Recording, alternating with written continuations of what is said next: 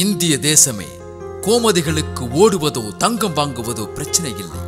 முதல் நாள் மிஞ்சி போன பழைய சோற்றை மோர் கலந்து வெங்காயத்தை கடித்துக் கொண்டே மடமடவென குடிப்பதைப் போல அத்தனை சுலபமானது அது. அவர்களுக்கான ஒரே பிரச்சனை வாய்ப்பு கிடைப்பது மட்டும்தான். அது மட்டும் கிடைத்துவிட்டால் தங்கத்தையும் வெள்ளியையும் தட்டி பறித்து வந்து தேசிய கீதத்தின் காலடியில் சமர்ப்பித்து விடுவார்கள். கோமதிகள் போட்டிகளுக்காக ஓட ஆரம்பித்தவர்கள் அல்ல. அவர்களை பசி துரத்துகிறது, ஊட்டச்சத்து குறைபாடு துரத்துகிறது, தாயின் பயம் துரத்துகிறது, ஊராரின் அவநம்பிக்கை துரத்துகிறது, சாதி துரத்துகிறது, ஆண் திமிர் துரத்துகிறது, சமூகத்தின் பாரபட்சம் துரத்துகிறது, ஊடகங்களின் புறக்கணிப்பு துரத்துகிறது, பயிற்சியாளர்களின் அலட்சியம் துரத்துகிறது, தேர்வுக்குழுவின் அரசியல் துரத்துகிறது, வெள்ளை நிறத்தை தர முடியாத மரபணு துரத்துகிறது, நம்பிக்கை அளிக்க முடியாத எதிர்காலம் துரத்துகிறது. கோமதிகள் ஓடுகிறார்கள். விழுந்துவிடக் கூடாது என்பதற்காக ஓடுகிறார்கள். நின்றுவிட்டால் அழுது விடுவோம் என்பதற்காக ஓடுகிறார்கள்.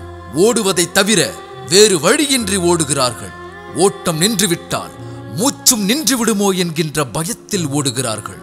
தான் சந்தித்த அவமதிப்புகளை, புறக்கணிப்புகளை மைதானத்தில் விரித்து அவற்றை கால்களால் மிதிக்கின்ற கற்பனையில் ஓடுகிறார்கள்.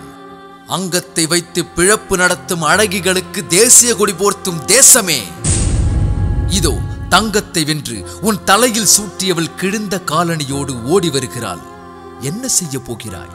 பாரத மாதாவே, இதுவரை வென்றவர்கள் உன்னை தலை நிமிர வைத்தார்கள். இவள் மட்டும்தான் உன்னை தலை குனிய வைத்து விட்டாள். அல்ல அல்ல, நீயாகவே தலை குனிந்து நிற்கின்றாய். சாலை இல்லை என்கின்றால், சோறு இல்லை என்கின்றால், வீடு இல்லை என்கின்றால். வேதனை வேதனை. சாதனை பெண்ணின் பசியை கூட சாமானியனின் வரி போக்கவில்லை என்றால் எதற்கு கேட்கிறாய் வரி? சிறையிலிருந்து வருபவனை சண்டை மேளம் குட்டி வரவேற்கும் தமிழகமே, தங்க மகள் வந்து தனியாக நிற்கின்றாள். என்ன செய்ய போகிறாய்? எல்லைக்கோட்டை தொட்டபோது தமிழகமும் இந்தியாவும் உலகமும் என்ன நினைத்ததோ, ஆனால் கோமதி இப்படித்தான் நினைத்திருப்பாள். இனி எதற்கும் பயந்து ஓட வேண்டியதில்லை. கோமதிக்கு கிடைத்திருப்பது தங்கமல்ல, இனி ஒருபோதும் தகர்க்கவே முடியாத தன்னம்பிக்கை.